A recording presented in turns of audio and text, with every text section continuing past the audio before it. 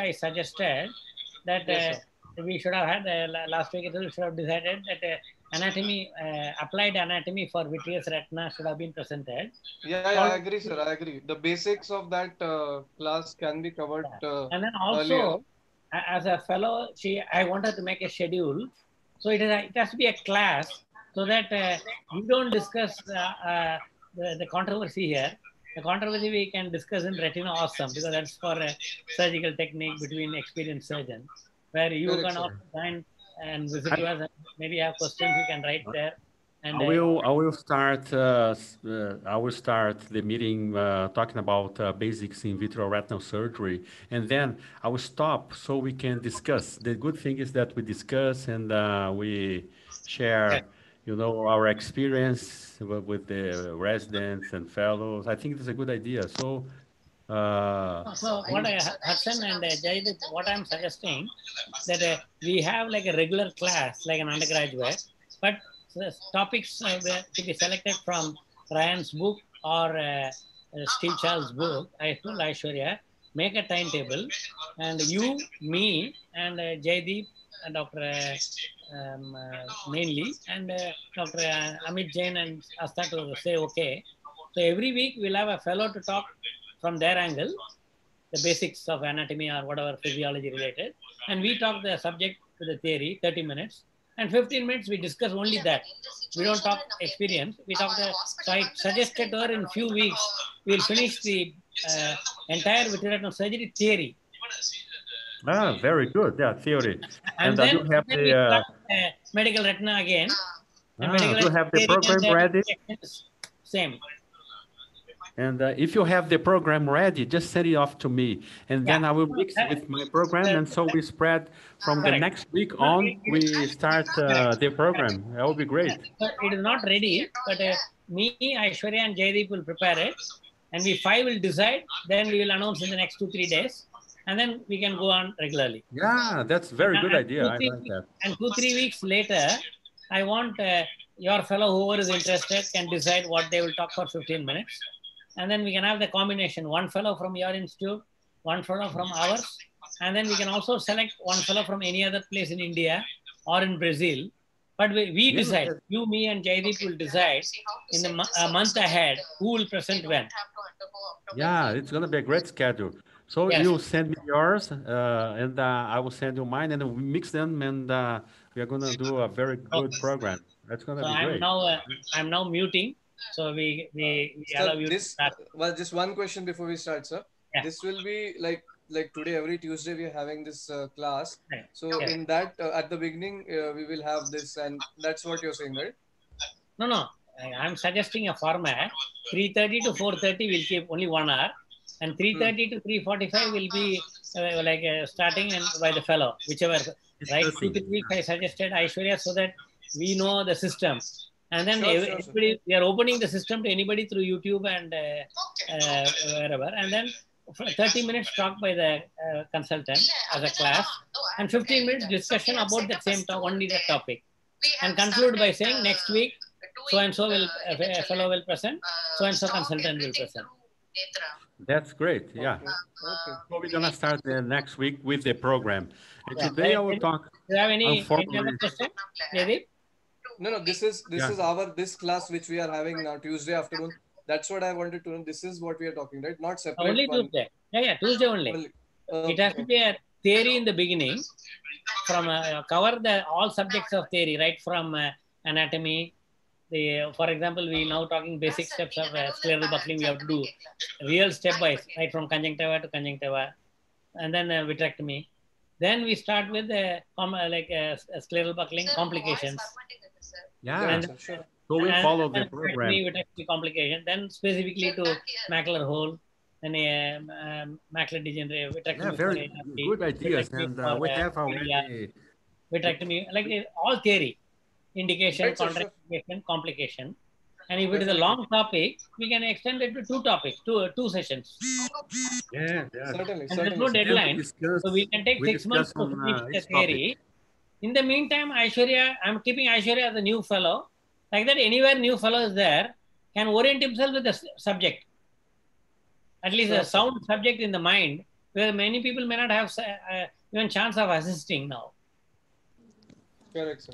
And Sure, then sir, sure, also, sure. I have written to VRSI, I have written to AOS saying that this can be an eye opener for a PG to decide on his future career. If he wants to do it as a fellow, how it's going to be, how much theory he has to read, how much he has to be. So I am suggesting a sound knowledge before entering the surgical vitrectomy.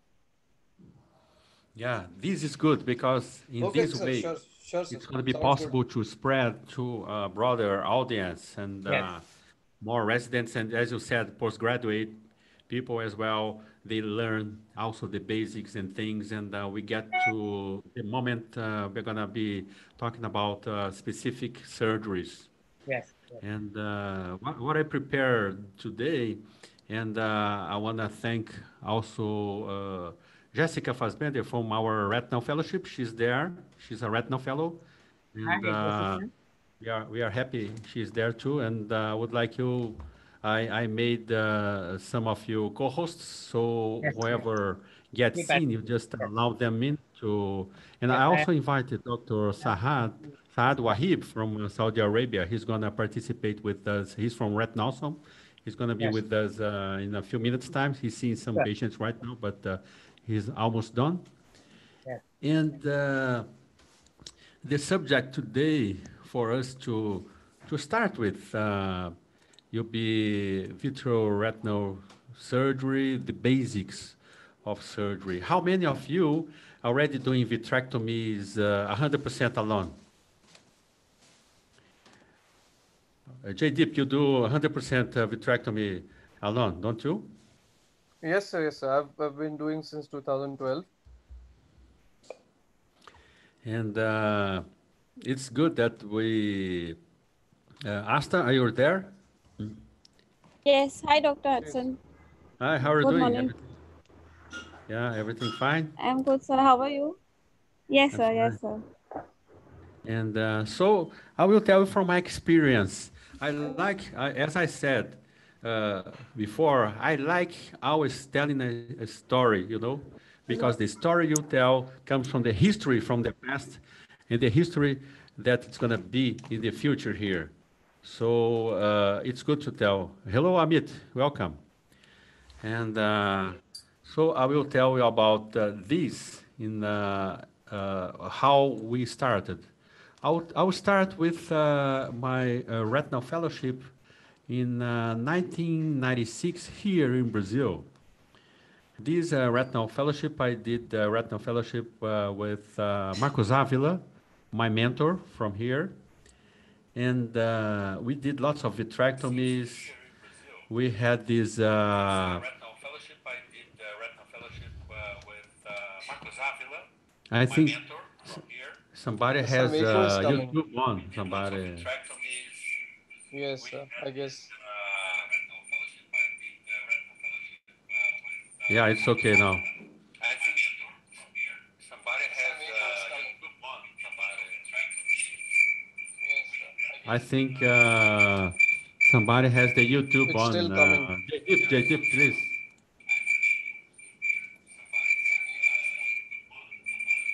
I think JDip is with.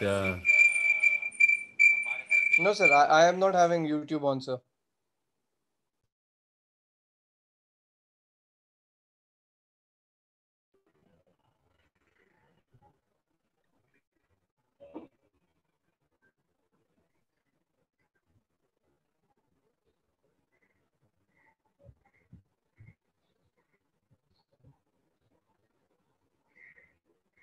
Everybody is muted, I think, now. Yeah. Okay. And so I was telling, I did a retinal fellowship here in this city, Goiânia, Brazil, and we are 200 kilometers. Everybody is muted, I think, now.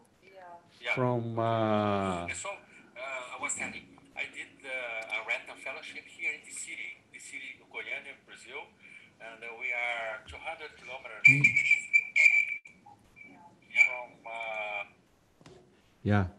Now I understood. I have I have to ask you excuses. I have two YouTubes open here. One from the first link and then the other from the second link. That was it was reverberating my voices here. I had the two open. That's why. Sorry. And so I was telling you that we had this fellowship here in Goiânia, Brazil. Goiânia is a city 200 kilometers from the capital, our capital, Brasilia. And uh, you are in the Mumbai, no? Yes, sir. And, and how Mumbai. far is Mumbai from New Delhi? Is it too far? It's about 2,000 kilometers. Oh, long. I thought they were closer.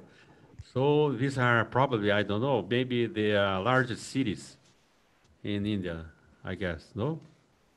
Yes, sir. And so I did the fellowship. By the time I did this retina fellowship over here, interesting, we did the vitrectomy with Lander systems. If you don't remember or if you haven't had contact with the Lander system, maybe Natarajan had the contact with the Lander system. There were small lenses, small contact lenses that we used to put on the cornea. And with these lenses, we could see the retina to operate. But we usually saw it very focal. For example, we had this vitrectomy lens that we put the lens on the cornea and we see the whole thing down, but we didn't have a broad view from the retina to operate. Do you get this? And then we had. So we still use the landers. I mean, I use. You still use the Landers? So yeah, I use it for doing macular peeling and all that, sir. Yeah, it's for the good. magnified macular peeling, macular hole, I still use the landers, sir. Yeah, I still use the landers for good. macular holes. Yeah, for macular holes. I like to use sometimes, if it's for that purpose, to look at the macula, to do a peel, a retina peel for macular hole, for epiretinal membrane. That works good. Still some people use. But the history behind this, I'm telling you, is that they use that for everything. And so they have this lens, the contact lens, to look at the posterior pole. But this lens was not wide angle. So even it was not macular lens, but you just saw the posterior pole. You didn't see anything else. And then you had to use the prism lens. It's a lens like that with a prism. So you rotated the lens around the eye on a ring that was sutured on the cornea. And so you had to rotate the prism 360 degrees in order to see the retinal periphery. And so you started with a core vitrectomy, and then you rotated the lens 360 degrees so you could get rid of the vitreous, the peripheral vitreous. So it was very difficult because you took a lot more time with the vitrectomy as opposed to today's time. Today, the vitrectomies are very fast. Another thing, by that time, I'm talking about 30 years ago, 30, 35, 25, we had this system that was not the system MIVS, micro-invasive vitreoretinal surgery. So we had the large 19 or 20 gauge openings for sclerotomies. So the materials were larger, a lot larger. So you had a lot more turbulence. The cutters were not the best. The cutters were good, but mostly they could go up to 100 cuts per minute and not more. 800, 100, that was still good, you know? And so with time, these materials were developed and got a lot better. And today we have equipment that go from 1,000 to 5,000 cuts per minute. So we had a lot more and better cases and better possibilities and better post-operative period patients. the time for the patient to get a better vision now is a lot less. So today everything is better. So I will share with you what we do usually for a basic vitrectomy. I'm talking about basic vitrectomy.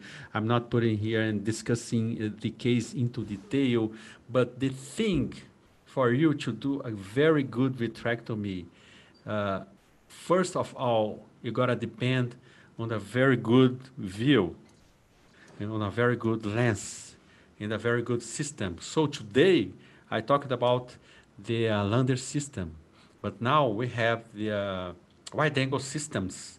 Most people use today the wide angle vitrectomy viewing systems. We have some works on that.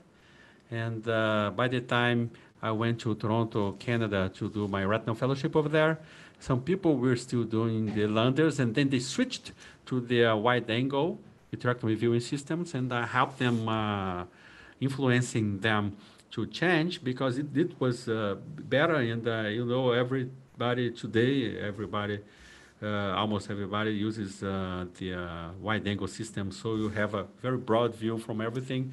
You are able to perform good surgeries, seeing the whole thing. And if you want to narrow down to see the macular hole, for example, you might use a wide angle macular lens, or you might use the regular macular lens for only approaching the macular area. So in this case, some people prefer, but we had a lot more possibilities today. And I will share my screen with you, so I will show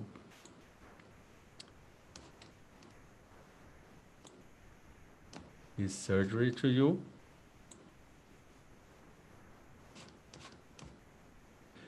Can you see my screen there? So I will enlarge a bit here. This surgery is translated into Portuguese and English as well. A friend of mine from our city asked me to do this so that we could use this in a book, in a retina book over here, with the link, so people could watch the surgery as well. I think it's large enough. I don't want to enlarge it totally. But can you see the screen? Yes, sir. So I will share the surgery, and then I will stop some time. It's a short video, only 5 minutes, and we will discuss. So this is our city here. Posterior vitrectomy procedure steps by Hudson Nakamura, case with triple PO of the posterior. So we are talking about the posterior vitrectomy, and this case illustrates very well what I want to say, because we have the structures inside the eye, inside in the vitreous, in the retina, in the epiretina, things that we have to understand before doing the vitrectomy. Epiretinal membrane. So the patient is a phakic one. Internal limiting membrane. Firstly. So we start with the sclerotomies. Usually, the patient in this case is phakic, so I have measuring there 3 or 3.5. In this case, I went towards 3.5, almost 3.8, in order not to touch the lens. So if you are have the patient phakic or aphakic or pseudophakic, you gotta be you may be closer to the limbus, so you don't have a problem of touching the lens, because you don't have the natural lens. But you may touch the intraocular lens even if you need to clean the posterior capsule. But in this case, because the patient is phakic, I went a little further, and we do this temporal inferior sclerotomy. In that place, we use the infusion line, and we have two more, the supratemporal and supranasal sclerotomies. for the materials. We are using the light pipe and we're using the cutter as well. Inferior temporal sclerotomy, 3.5 to 4 millimeters from the limbus is made for the placement of the infusion line. After that, the sclerotomies are made, one superior nasal for the illumination pipe and another superior temporal for the cutter. So you have here the three sclerotomies, and the infratemporal is usually for the infusion line, but not always. You might use the, you might change this, you know. With the experience and the time, you're going to see that some cases, if you have choroidals over there, infratemporal, you have a big choroidals, how can you put the infusion line there? So I will switch it to infranasal. But if it's okay, you still keep it there. By the time I did my retinal fellowship here in Goiânia, we put, as you see here, you have the illumination pipe, you have the cutter, but then I would put the infusion line over here, superior, not inferior. So you might change. Or you, if you want, if you are comfortable, you put a little more open over here, the sclerotomy, and the other side a little more open, and you put the infusion in between the two. So you might choose, but usually what most people do is using the infratemporal infusion line like that. So it doesn't stay on the way as well. So making it easier to perform the vitrectomy. I'm not talking about the other illumination devices that we could use. And this is the regular cutter here, the regular illumination pipe, and the infusion line. So that varies. The position might vary. Another thing, since I'm here already, this is, for example, the right eye. If I want to do a macular hole surgery, this, usually I use the right hand, if I'm right-handed, and then this is perfect for me because it's already temporal. But if the macular hole was in the left eye, then I would have to put this infusion line, here, this sclerotomy here, a little more close to, instead of 10 o'clock, I'll put it 11 o'clock, so that I would reach, reach the macular area in the left eye, the other side, without touching the lens. Understand what I mean? So that varies.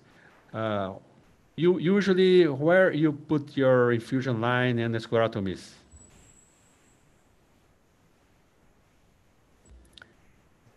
Same places, sir. Same place. Inferotemporal. Yes, inferotemporal. That's the normal one. What you have shown, that's what we follow. And Okay, as you said, okay. there are certain unusual cases where you might have to change the locations.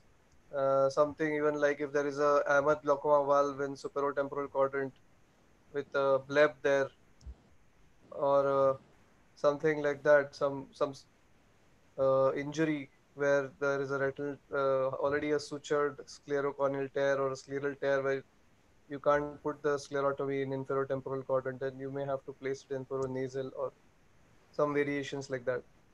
But I usually understand. this You is what we switch follow. depending on the case. So let's go inside the eye now.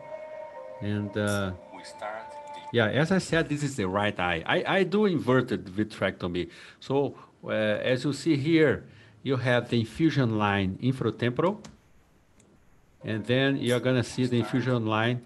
It's around here, infratemporal. But this, as I said, is the right eye. So with the cutter, it was easy to reach the macular area. If this is the right eye, so I'm okay. See here the right hand with the cutter. The left hand is with the illumination pipe. So it's right eye, temporal area, macular surface, macular pucker, and the upper retinal membrane, and whatever macular hole is it easy for me to reach the macula. But if it was the left eye, maybe I would have to switch these positions here from 10 o'clock to 11, and these positions here, 2 o'clock to 3. So I would rotate the eye a little bit. I would use my hands in the, like twisting myself to the left, so I would be able to do the surgery in the left eye. Did you understand this? We start Yes, the sir. core vitrectomy of the central vitreous. This is very interesting because we have very good visualization system. So I'm doing the vitrectomy and cutting the vitreous in the center. This is called core vitrectomy. You see there the macular hole, macular pucker. And this material, this cutter, goes up to 5,000 cuts per minute. It's 23 gauge, so it's very safe. So I'm not very worried about if I'm gonna pull the retina towards the cutter because it's very safe. It's this stuff was from the constellation. You can notice the hyaloid reflects off the epiretina from its adherences to the retinal surface. And as you see here, it's easy to see the hyaloid without staining it. We could start staining, but nothing would stain well because what we have here is this large epiretinal tissue over there, the epiretinal membrane. So how would I stain this? Because wouldn't go to the retina, into the internal limiting membrane, wouldn't stain much. So I don't like, this is a discussion for a specific case of epiretinal membranes and macular hole and which dye you use, brilliant blue, ICG. This is a discussion from another day. What I want to point out to you now is that we are able to perform the vitrectomy without any staining, and we see the whole thing very accurate with a very good lens. And now After that, we carry on I'm very close to the macula. I switched, as you said, as you saw, I just switched the lens to a macular lens. But this is not a common macular lens. This is a wide angle macular lens. So that gives me a very a better view from and a closer view from the retina. So I see everything into detail. in the macular area. Talking about structure, I already got rid of the vitreous now, and now I'm holding on the epiretinal tissue. I have to be very careful not to pull it forcefully, otherwise I could tear the retina just beneath it, underneath this tissue. So I have to be very patient and very slow. You may notice in the attached tomography, OCT, a great vitreoretinal traction. As you see here in the OCT, we have to be extreme careful doing vitrectomy because we already removed the core vitrectomy. I'm not talking about very peripheral vitrectomy. If you go too peripheral, you might touch the lens. This is not a very good thing. And you might also get a tear in the very retinal periphery. So it's not the point by now. After you do the whole thing, and then you can go towards the retinal periphery and finish your work. So I'm talking about the vitrectomy, the central vitrectomy, and observing the tissues, observing whatever you have in the retina inside. And you see here the OCT, you see the a very large traction here and pulling the retina that way. And I'm holding on the tissue and lifting it up. I did not use any staining so far. I don't need to use because I have such a very good macular lens that I can see the vitreous. And then you have to go back and forth and get a very good zooming from the tissue so that you observe it. So many people rely on the stainings. This is good, but it's not usually required for all surgeries. That's what I want to tell you. A great vitreoretinal traction, so that the movements must be very gentle and careful because we are at the this is interesting now, what I want to tell you. You have this epiretinal tissue, epiretinal membrane, and I'm going forward and backwards towards the mid periphery, but I cannot pull it forcefully, otherwise I would create a traction at the very retinal periphery. I got to be very extra careful on that. So I'm We must now separate the epiretinal membrane from its adherences to the hyaloid and the retina. I'm separating the adherences from the hyaloid and the epiretinal tissue in the retina itself. And I can walk with the cutter because this is very good cutter with 5,000 cuts per minute. I can walk parallel to the retina without touching it, but very slowly. Otherwise, if I use too much suction, I would probably get the retina. But because this is the cut, it's too fast. I'm doing the core vitrectomy. I'm closer to the retina. The closer you are to the retina, the fastest should be your cutting speed.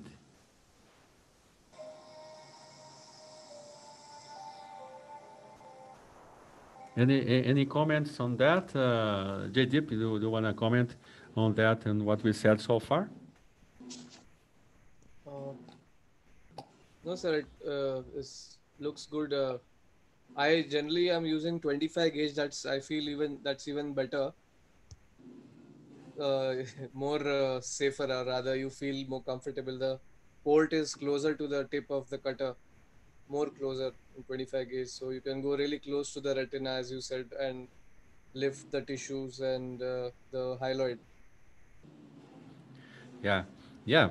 25, it is really great. You can be even closer to the retina, and it has more elasticity. It's good for these cases. 25, even 27. Yes, Very cool. And our friend from Japan, Dr. Oshima, he loves doing the 27 for almost everything. And he's going to be on the next retinosome as well. And 25 is cool, yeah. The thing is that you have to get rid of these tissues before, now the retina is free for you to stain. And now the stain is going to work. Otherwise, it wouldn't work. It would probably fall on the tent of the epiretinal tissue over there and wouldn't help much. Now I'm performing this air fluid exchange. That is a step of the vitrectomy. The macular area is free now, so we proceed to an air fluid exchange to inject brilliant blue so that the ILM, internal limiting membrane, will be visualized to be removed. Also, in order to relieve the vitromacular traction previously in the OCT exam.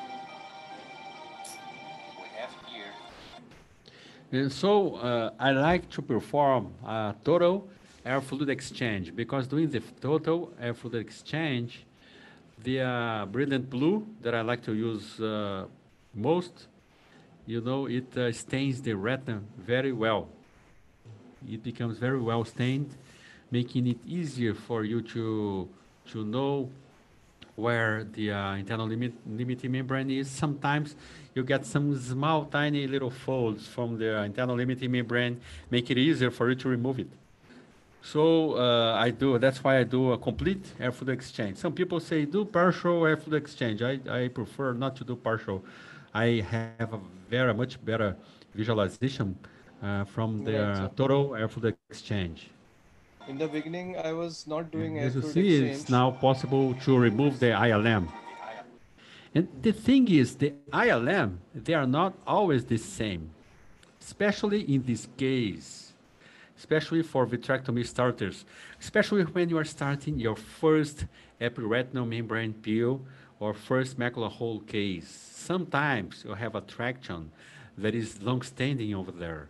In this case, you had this macular pucker over there, everything pulling on the retina for such a long time. And when you see, sometimes the ILM just escapes. You grab it and you rotate in the spinning movement very fast and easy. In this case, as you see, when you pull the retina or the ILM over there, the internal limiting membrane, you see the whitish retina below. So what happens? You have this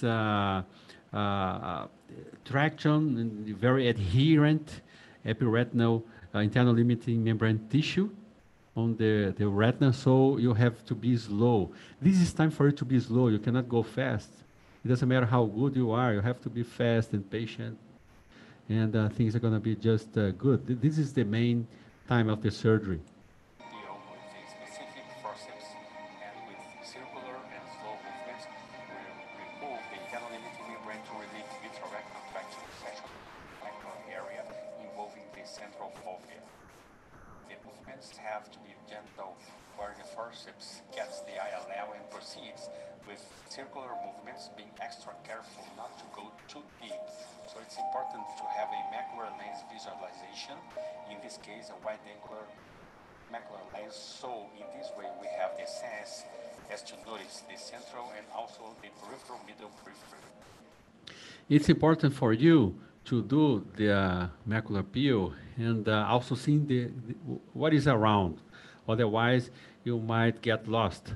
So that's why I prefer this macular lens. And this macular lens is the wide angle type, so I don't become concentrated only on the center. And so, as I was saying, you grab and you re-grab and you keep going around this area, and then you have the area released of this epiretinal tissue. This way we relieve the tractions.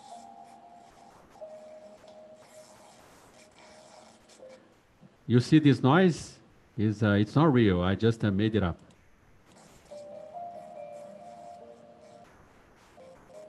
Just to be more emotional, the surgery. There's a special sound effect.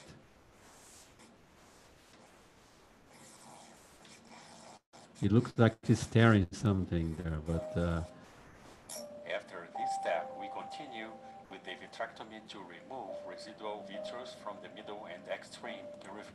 and then I did the main work of the surgery, and I did vitrectomy the core and some mid-peripheral vitrectomy. Now I will take a look in all areas 360 degrees and do vitrectomy temporal, nasal, superior, inferior, and remove the vitreous that is left. Because we are planning to put gas inside the eye, so we need more space. So the more you remove the vitreous, the better. But in those cases like that, you don't need to go too peripheral, otherwise you could either hit the lens with the cutter or the light pipe, or you could create a hole without that being necessary. Again, we perform an effluent exchange and endo laser for retinal Sir, periphery.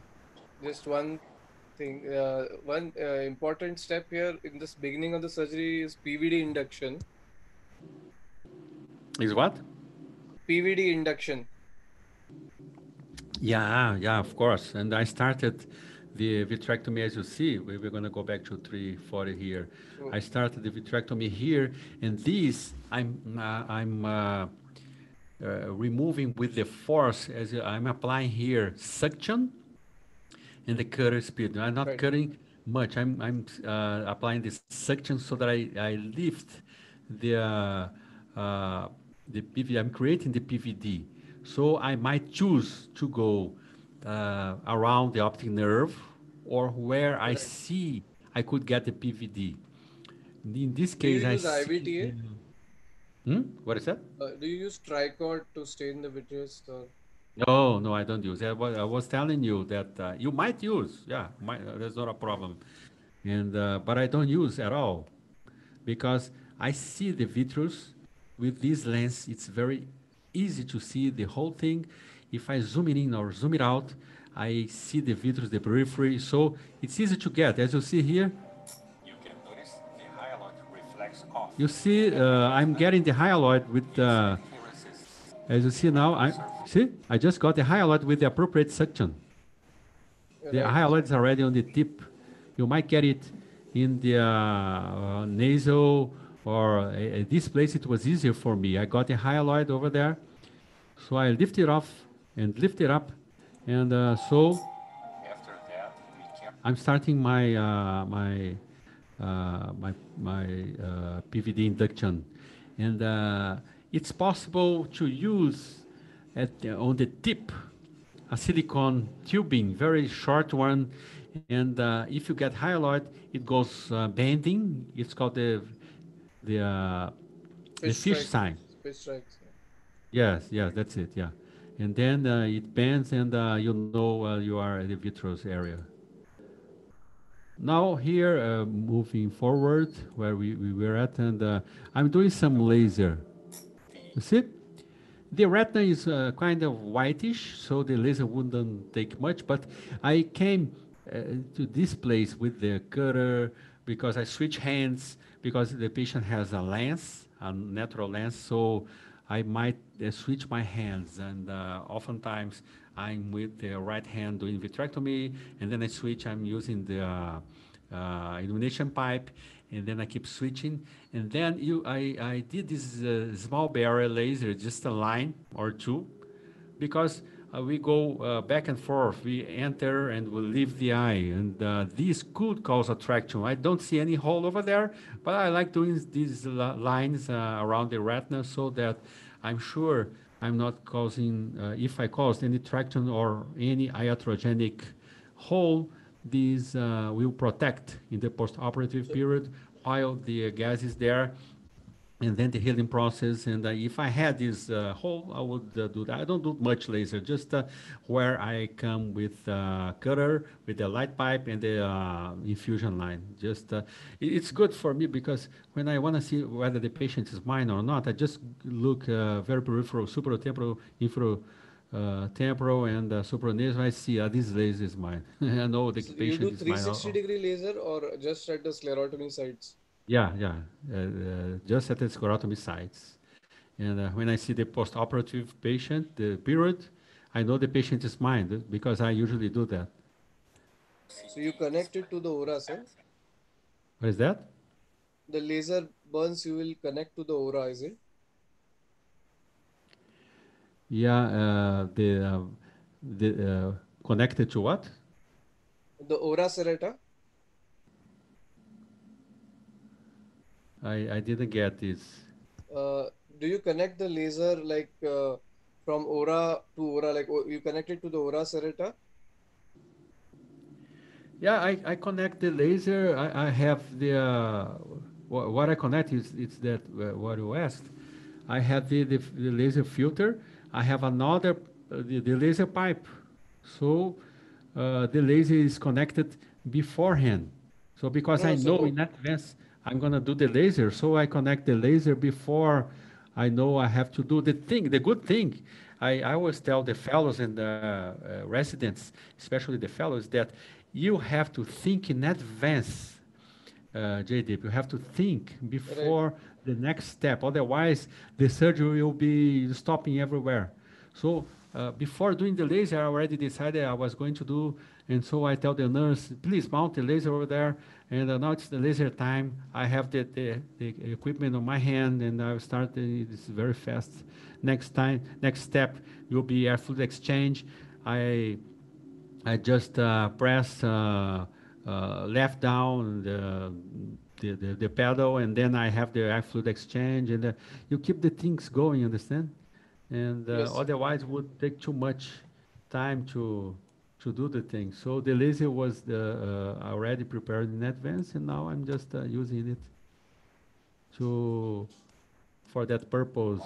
the retinal membrane as well as the And you internal. see, we removed the tissue. This patient is a lot better now because he's got no more traction. He was with, as you remember, I'm going to show the two OCTs in movement. He was with this large defect. He still have some macro edema, but by the time the patient was 10%, we didn't see, not even in the angio, the edema just uh, disappeared. There were no more edema. So that the traction is much less footage from the comparative. As you see here, what a difference. We don't have the traction anymore. We did not cause any epiretinal defect, JDIP, because we Yes, pulled sir. this whole area very gentle.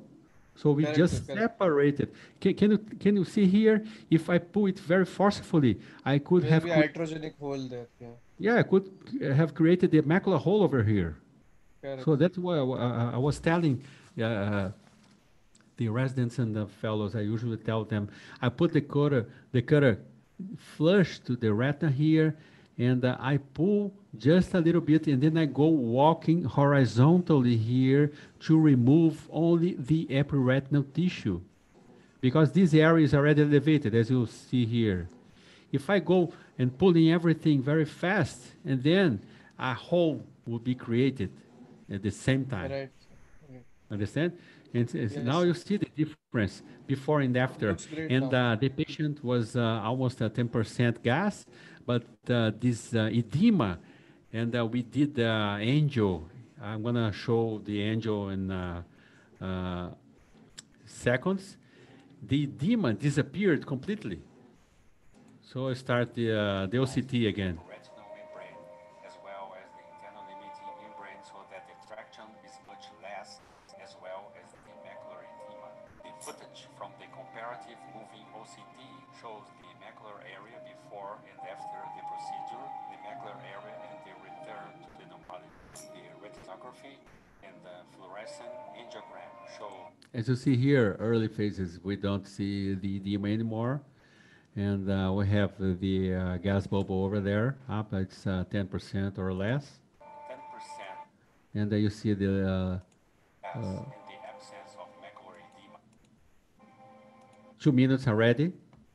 So you don't see maybe some small Thank you very edema, much. but it's a lot better than it was before. What I wanted to say, to point out to you, is that the vitrectomy applies to specific cases, but some teaching and some details apply to all vitrectomies. So I have this case while I was doing this, and you have a very interesting image from here in the OCT on the left. You have the whole thing just pulled away from the retina, and in the OCT, postoperative OCT, you don't see this defect anymore. Understand? It's very interesting to remove only this area, but if I go forcefully here, I would have created a hole, and then the outcome would be worse. So as I said, it's not easy to do that way, but I'm very familiar doing that way without even staining, because I didn't need to stain. Did I need to stain? I have very, very good view from the retina, very good lens, very good wide angle vitrectomy lens and the macular lens. So I see the vitreous, even though the vitreous is translucent. But then by pulling the tissue, by doing the DVP, as you said, promoting the PVD, then the vitreous appears. And then at the retinal periphery, you zoom it out, so you come a little further from the retina. You see the retinal periphery, the peripheral vitreous, and you get rid of it with the surgery, with the vitrectomy. So it's not difficult at all. You just have to see it. And the good thing, the vitrectomy, to be good, you gotta see. You gotta see what you are doing, because if you don't see, you don't do. Whatever you see, you do. If you don't see it, I don't think you should even try to do. Understand? And So which lens do you use for the macular surgeries? I What viewing use system do you? most of my lenses are from Volk. From Volk, I have Okay. uh, the vitrectomy, the regular lens from Volk. It's called the SSV, that gives you a very good view from that small lens, a very good view from the retinal in a hole in the retinal periphery as well. But I like, you know why I do my sclerotomy is a little further. I don't go too far, otherwise I would touch the retinal periphery. I go 3.8, not 3.5. 3.8, just before 4 millimeters from the limbus, because I like using the quadraspheric lens, for example, for the peripheral vitrectomy.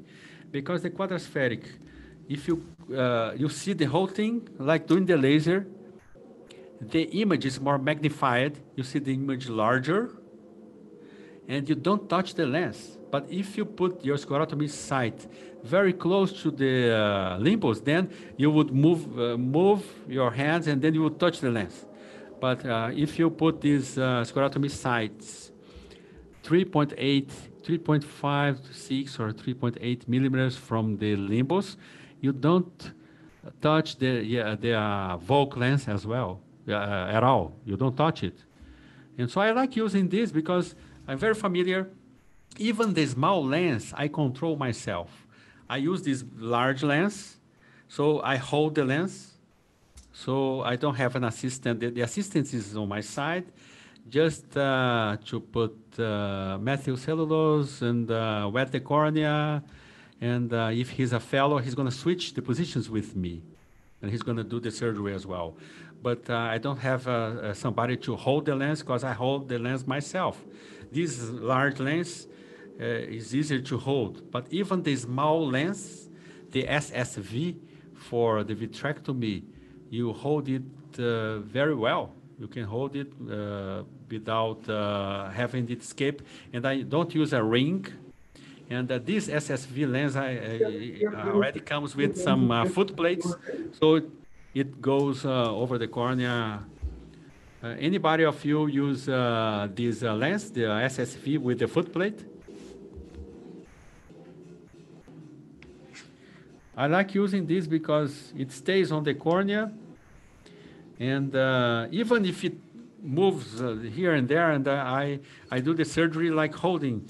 With my left hand, I have the light pipe. With the right hand, I have the cutter. And with other fingers in positions, I have the lens in place. I have a video in YouTube showing inverted vitrectomy, how we do that. But I'm not teaching and asking you to do inverted vitrectomy, but how I do that, I would say, I better explain.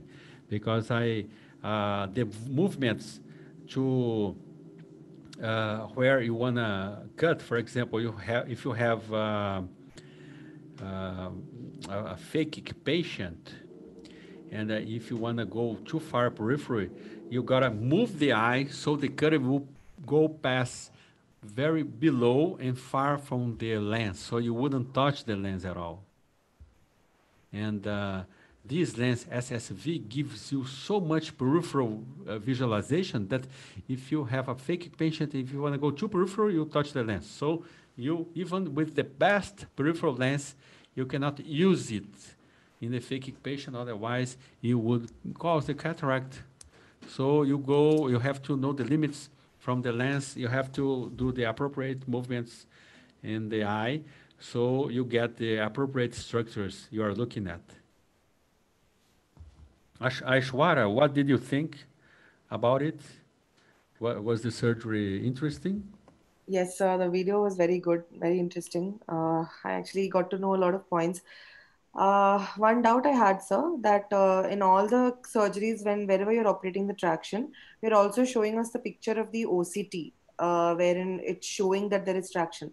So does this mean that in every case, before you do the surgery, you must compulsorily take an OCT so that you have a better idea of what to do when you go inside? Yes.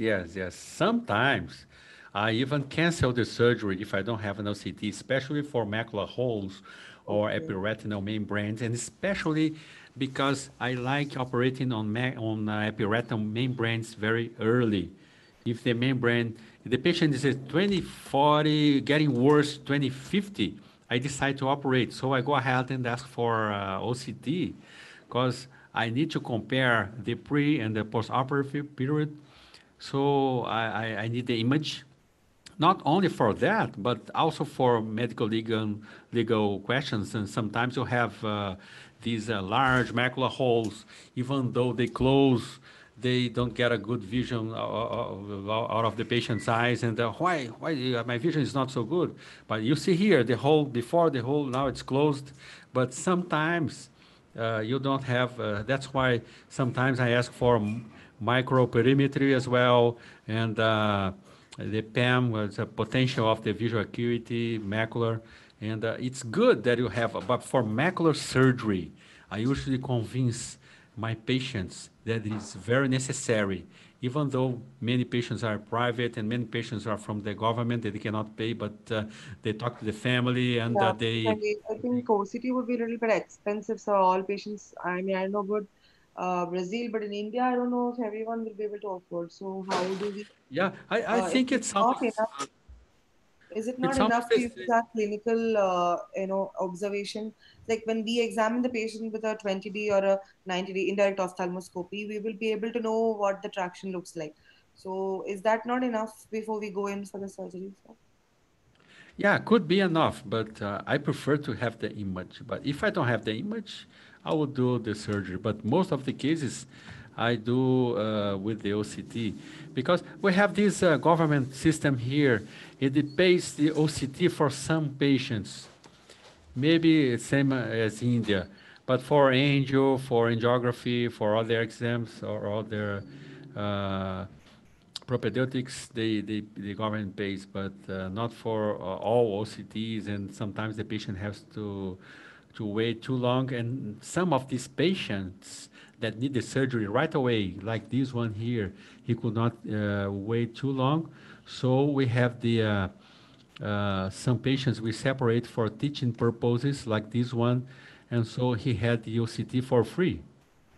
We call it Okay. the study case, a study case. And if the patient cannot wait too long, otherwise distraction would be a lot worse within few time. Wouldn't be good for And him. sir, in a patient with very severe traction, during induction of PVD, will the traction worsen? Has that ever happened? Could happen, but I'm telling you how to avoid it happening. So the first thing, you don't go straight to the macular area where you see this whole thing tractomy. You cannot go straight there. So I started with the core vitrectomy. By doing the core vitrectomy, I removed the traction from the vitreous to the retinal tissue. This was the first thing. So this traction was already better. And then I went straight to the epiretina, not in that side. I came from the sides, as you see here. See, I'm not on there, on the macular area. So I come here. And then when I got the membrane, you see the membrane there in the screen up right? Yeah, okay. The, Yes, here, yes. yeah, it's like a line, oblique line. You see? It's like oblique line here, supero nasal. See here? This is oblique line. Yes, sir. Yes, sir. So I got, it's not here, but it's attached here and there. And so when I got this, see? So I already detached it from periphery. Oh, okay, So okay. then this movement has to be very slow because it's like uh, you removing something from above the retina. So I'm just going very slow horizontally, and then I just pull it away. You see it? Okay, sir. So if you go too fast, and then you create right away this hole there. But I'm very slow. See, I'm very slow going here and there, watching, and then I could grab and regrab, but this is already lifting up. See, already detached from uh, the epiretinal tissue from the actual retina. See? Yes, sir. Yeah. So and then what I was telling, especially the fellows here. Jessica, you're listening? Jessica? Jessica is having a breakfast probably now. And as you see here, you go with the cutter. See the cutter? I go walking horizontal. I go walking horizontal here. So I'm flush to the retina, but not very close to it. I'm just grabbing the retinal tissue. I go straight. And now, since I relieved the tractions, I'm now going just open it up. See, you don't have any more traction. Yes, sir. And if you go to the end of the case, you did not get any damage to the retina. And if you compare the two images there, so that this is marvelous to have. If you have an OCT, even though the case is very good, very interesting, and the patient cannot wait too long, you can do it as a teaching basis So do for you free. use OCT as a guide to decide from where do you want to start the PVD induction? So like in this case, we see there's a very good plane nasally. So do you Yeah, use your yeah, OCT as a guide? yes, I think that like is one of here. the You reasons why we see? would all want to do an OCT. Yeah, I use it as a guide for macular holes as well. As you see here, this epiretinal tissue lifted up. So it could be easy to get it from here, but I decided not to get it from here because it's too close to the fovea. But I use the UCT as well for that purpose. And when I have the macular hole and the epiretinal membrane, I see whether the epiretinal membrane is more in the center or more off to the side. So if it's more off to the side, the temporal side, for example, I go straight to the temporal side, far from the fovea, then I grab it from there. If it's a nasal, I don't like to get it very nasal here because you have the papillomacular bundle topography below, so I try not to. Have the membrane above and below, it's even better. You don't need to get it straight there. In this case, I was going around the area, then I lift it up around here, around nasal. Remember the video at the beginning? And then I did the whole thing. So it's interesting when you have an OCT that helps a lot. And as JD asked me about doing the or it was you, I don't know, asking about the triamcinolone. I don't use triamcinolone as well, but it's a good thing to use, but I don't like using because I do the vitrectomy with the appropriate lenses. I see the whole vitreous.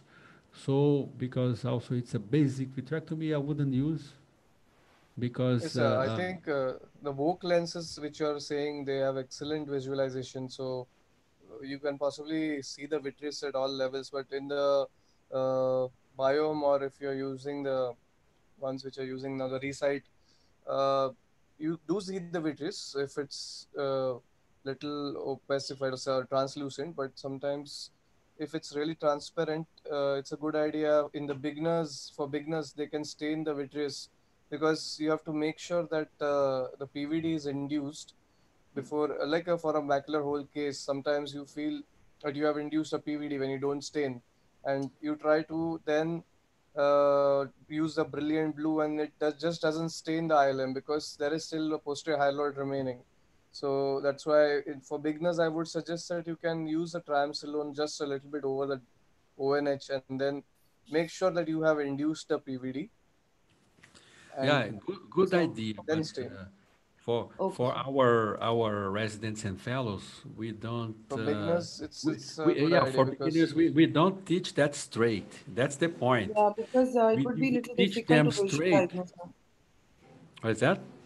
It will be a little difficult to visualize, no, sir, when there is so much traction, and we will not be able to differentiate where the vitreous is and where the traction bands are. So I think like that's what whatever I've observed, I've always found that that is the problem for me when I see. I've never performed a surgery because I've just started out, but I've only observed, and each time I observe, I always wonder how does the surgeon know where the vitreous part ends and where the traction begins. Yeah, but my advice to you on that, I wouldn't use at all at the beginning. Why?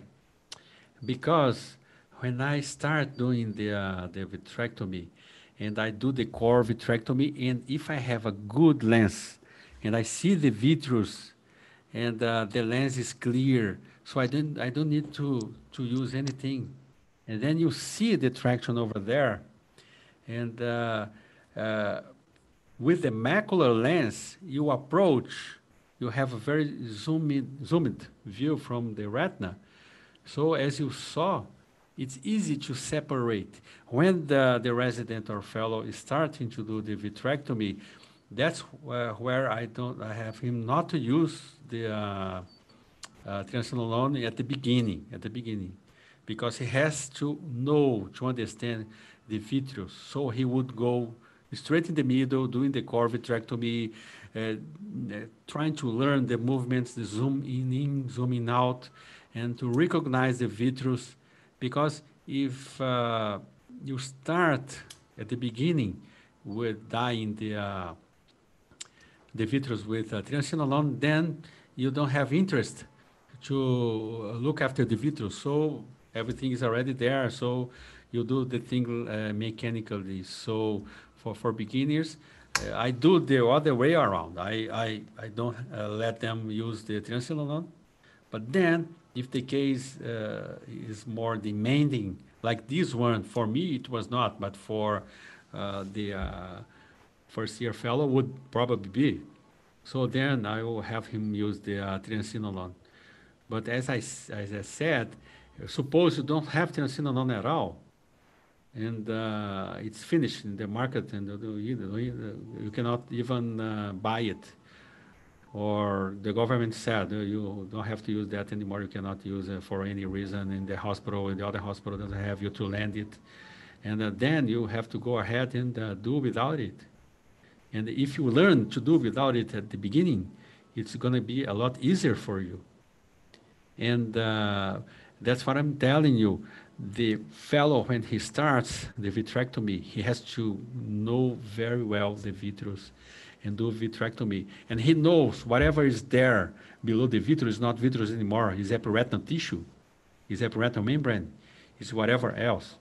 So he cannot make the confusion between what is not vitreous, especially in diabetic retinopathy patients with vitreous hemorrhage. You start doing the vitrectomy, you see the whole thing red, you don't see much, Yeah, and the then you visibility is start very doing poor. vitrectomy, and you might get the retina because the retina has traction and is up above, and then you cut on the retina. You understand what I mean? So Yes, sir. it's important to learn to start without using it. And when you are used to the vitrectomy, in the one or the other case, you start using the triamcinolone. And then I agree. And after you got rid of the vitreous, and then you would use another dye as a brilliant blue. We like to use the brilliant blue. And the case is going to be just okay. But as you saw, this case is a macular case. Macular cases are usually very, you got to be very careful.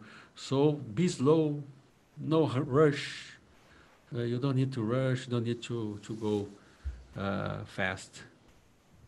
Sir, That's I me. would That also, sir, what you just described how you hold the lens yourself, like you have a cutter in one hand, pipe and light pipe in other, but you're still able to stabilize the lens without needing an assistant. Because I have done vitrectomies using these Vogue lenses for quite some time, but I always had an assistant who would hold the lens for me.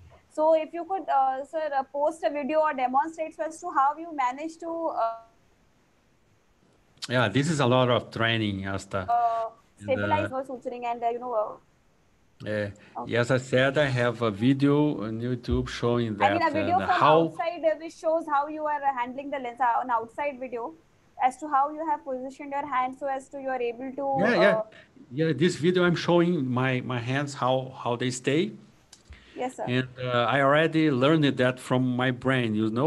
When I go this way, I see the thing the other way around because I operated inverted. Also, my That's amazing, movement. sir. Operating inverted is, I think, the most difficult thing to learn doing an inverted vitrectomy. I know just one or few people who are doing that. Like we are all used to doing a vitrectomy while using an inverting system. You do it without that. That's really amazing. Yeah, that's it. Thanks. And take a look into my video in YouTube. It's called I think it's how I do inverted vitrectomy. and then you're gonna see my hands out of the eye. You see how they move and how I go back and forth. I'm used to that. Even the small lenses I put on the cornea, and I can get away without assistant holding.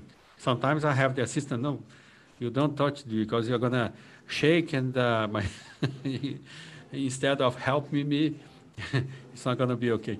But then when I switch it over to the fellow like Jessica, you're there. Did you finish your breakfast? I don't know if Jessica is there. I think. But she was there. But because the iBank Foundation, the people already started seeing patients there, I guess. But then I switched to Jessica, for example, and she does the vitrectomy, and we go back and forth. And when we see the fellow is more confident, and then he does the whole case. That's why I learned. That's why the way I learned in Toronto, Canada, with Dr. Deveni, Dr. Lam, and people from Red Nelson, and they we had this small booklet. We wrote. Dr. Nakamura did 30% of the surgery, 50%, 70%, 100%. My first 100%, I was so happy. Because we are already done by the end of the fellowship. There are 300 cases. So it's good. And I guess in your service, you have many patients like we have here in the iBank Foundation, because we see lots of people referred all over the country. And so we have many referrals from here. So that's what was about it. And I'm stop sharing here.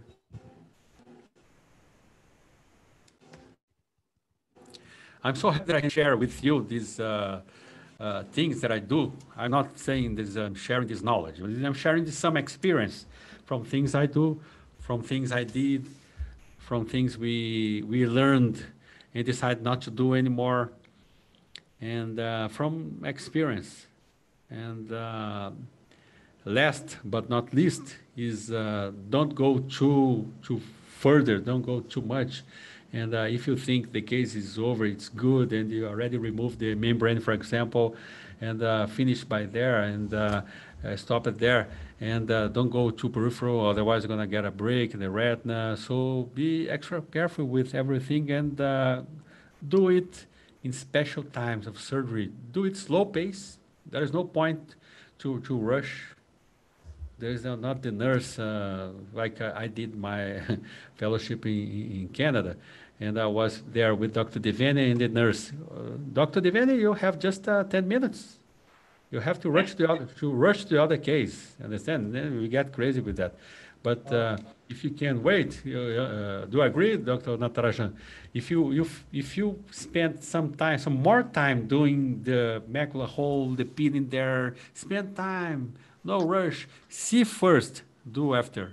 Do not do the action without seeing the best, with the best lens. If it gets unfocused, you get it focused again, and then you grab the membrane. Don't rush. That's my advice. That's what I do so far. Good. Natarajan, it's so interesting. It's so good to talk to you and people and share these Yes. things. And I'm very happy that we're going to start the program, because the program is good for everybody, and we may share mostly our experience on that. So my suggestion, I told, I think probably Jaideep, me, now Asta and Amit can finalize with Aishwarya. So I thought my idea was to teach a new fellow like Aishwarya, who's still not exposed to vitrectomy surgery. She's going to come to the hospital only next week. And then she can be equipped. She, like anybody in the world, can be equipped with what is vitrectomy surgery theory. And simultaneously, the residents, PGs, postgraduates, and beginners of ophthalmology can also listen to this whenever they want. and then get interested. For example, somebody wants to say, okay, I'm going to be a comprehensive ophthalmologist in a remote part of the country, whether it's India or Brazil or Argentina. And then I want to know when to refer a surgery patient or a medical retina. They should get a concept from this, from the, what do you call, from the internet or from the YouTube. So that's the idea. So I think we'll make a schedule and we all will agree and then we'll post it in the group. Yeah, So it's gonna be amazing. It's gonna be amazing. so next week, I think Aishwarya is making. In the next 2 days, she'll make a mail, and me, Jaideep, and Asta will go through it, and we'll take your approval, Hudson, so that we are all on the same page. Sure, sure. And I might include some things that we do here, so we mixed the things. It's gonna be good to know what you do more there and what we do here, and Yes, it's good to share these different approaches as well. yes. Jaideep and Asta, and Jessica wants to say something. JD, Yes, sir. Jessica. Oh, Jessica, how are you? Did you get back? Jessica, you around? Jessica is a little shy today. She doesn't want to. She's one of our 4 vitreoretinal surgery fellows there, and she's very good. She did the residency in our service, and she's very. She is writing Jessica, excellent. She's writing. what do you in the think group, of excellent presentation? Okay. So Jaideep, so you, Asta, and me can let Aishwarya write the mail, whatever I spoke to her, and then finalize it and take it okay from Hudson. At least for the next 4 weeks, we can decide what can be the format. And I was just again thinking while Hudson was talking, we can also try to make something like a e-book for a fellows for a fellowship. Yeah, and I will share with the link and for you also the file. So you publish in the Vitretina Master, the YouTube channel there, and I saw that it's already almost 100 people over there. You know, and you Yes. created the group in a week. Yes. Aishwarya created it for me. Yeah, very good, Aishwarya. No, thank you, sir. Just with sir's help. Oh, sure. No. I think as I told you, no, it's we all want to make it a win so that we can use this for every year fellowship, and then the fellow we can then tailor make it to the next fellow next year. Yeah, of course, yeah. It's a kind of a course. It's good. Yeah. So next is So thank you very much, Rajan. Thank you. I appreciate Thank you. Thank everybody's attention. Yes, sir. So where is Daniel today? Daniel's still sleeping. Okay. Okay. It's 8:29 here in I know, Brazil. And, you know, it's very good that he sleeps. He's 1 year and 11 months. 11 months 2 days ago. 1 year Okay. and 11 months. He's very And, happy boy. Asta, how old are your children? Same 1 year, Huh? 11 months. So they'll be 2 years in October. Oh, same as Same, sir. JD, is your son is not there today? No, he's sleeping too today. Today I made sure he's put to sleep in the other room. Yeah. Oh, that's fine. It's after it's about 5 o'clock now. So at 3:30, I sent them both my daughter and son to sleep with their mom so that they don't come in here. That's good, yeah. I say, Natarajan, family is everything. Family. And Some other meeting? Yeah, no, we are finishing. The minute I'll join you. I'm here only. Okay. Yeah, take your time. Yes, sir. No problem. So Jaideep, let Yes, sir. Aishwarya make it, and then we will do it. Sure, sir. I'll go through it and I'll give my inputs. Right. No, not input. I think I told Aishwarya, you, me, Amit, and Asta will be the teachers. Me and Hudson will be the main mentors. And Right, you sir. three will be a teachers, and we are going to be panelists. Whoever can come, we can decide. I mean, every Tuesday, once we start, I believe today they have announced September 21st, everything is going to open. Right, sir. All right. All right. No, in India, they are opening the trains and buses and everything from 21st September, I believe. Okay. I'm not sure. Anyhow, so what I'm saying, so we can take turns on Tuesday, but Aishwarya is going to be in the hospital. Yes. So flowers to India. Okay. Flowers to India. Thank you. Thank you. Thank you, sir. Okay. Thank you. Bye bye. Thank you. So see you on 8th. Okay, sir. Thank you. Bye. You. See you on Bye, 8th. sir. Thank you. Aishwarya will everybody. talk later. You can talk to Jaideep later. Yes, Right? yes, Thank you. I'll coordinate with Jaideep sir and Aska ma'am. Right. Thank you. Thank you. Bye, sir. Thank you. Bye. Thank you, sir. Bye. Bye. Bye, Bye. everyone. Bye bye.